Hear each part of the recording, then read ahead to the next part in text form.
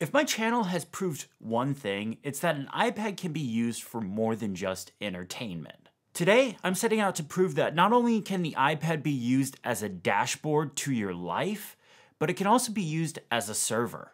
A few years ago, I bought a 7th gen iPad. Now, I bought this iPad to review and test accessories against, but after a while, I just wasn't using it for that stuff anymore. But I didn't want it to go to waste. So I started to look into options about how to use an iPad that, well, you're not using it every single day. I knew at the core of my dashboard, I wanted a way to easily trigger shortcuts that control different aspects of my life. My shortcut library is too big to just have that app open. So I started using MFC Deck. This basically turns your iPad into a Stream Deck, but for shortcuts. What's great about this is you can set up different decks, so I made one specifically for this wall-mounted iPad. This contains shortcuts for music and podcast playback, as well as controlling smart home devices. After the shortcut is triggered, the device will go back to MFC Deck so it can be used again. I can easily create new decks, add more shortcuts, and even add specific triggers. Right now, I'm just scratching the surface of what I can do with this app. I've been thinking about putting an old iPhone on my desk so I can run work-specific shortcuts from there as well, but for right now, my wall-mounted iPad is perfect.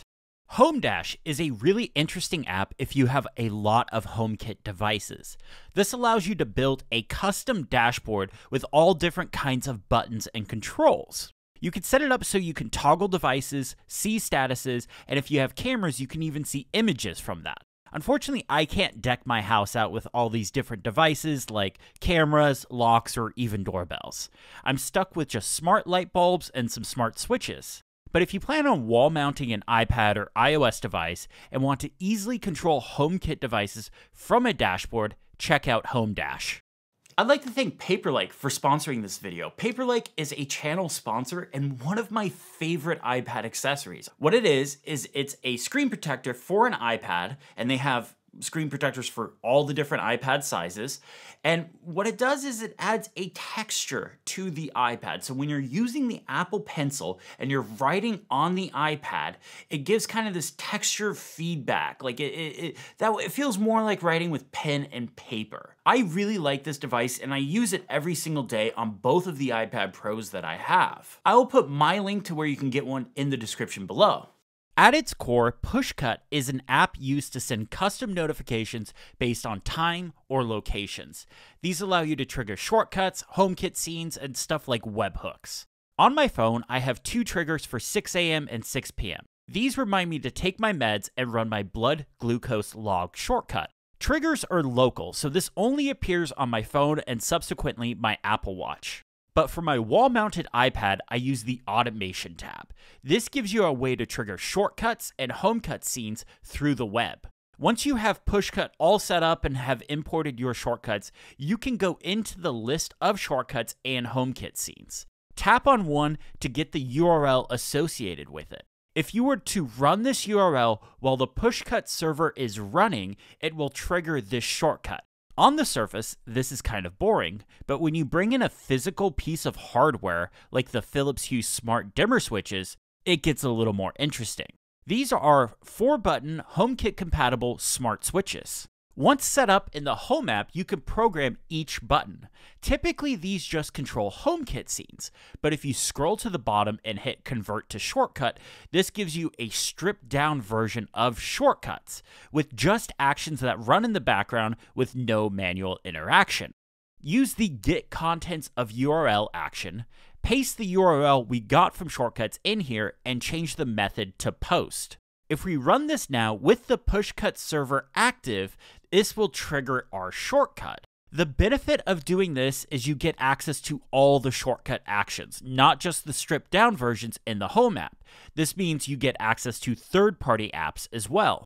I use this to trigger custom scenes for filming modes, HomePod playback, and even my whole studio setup. With a web service like Zapier, you can trigger Pushcut from different sources. I have a Zap that watches the Apple Newsroom feed. When something new is added, I get a notification through Pushcut. Zapier passes that URL along, so when I tap on that notification, it opens right to that post. This is great if you need to keep an eye on a specific RSS feed. I have two other zaps for project management. The first is when a new record is added to my video idea Airtable database. This triggers a shortcut through Pushcut that creates a new note in Craft so I can write down any ideas and thoughts I have about that project. Now, creating a note in Craft isn't hard, but I have this automation so it happens every time and it's one less thing I have to remember. The second project management zap I have is for when I mark a project as currently working on in that Airtable database. Again, this triggers a shortcut via Pushcut.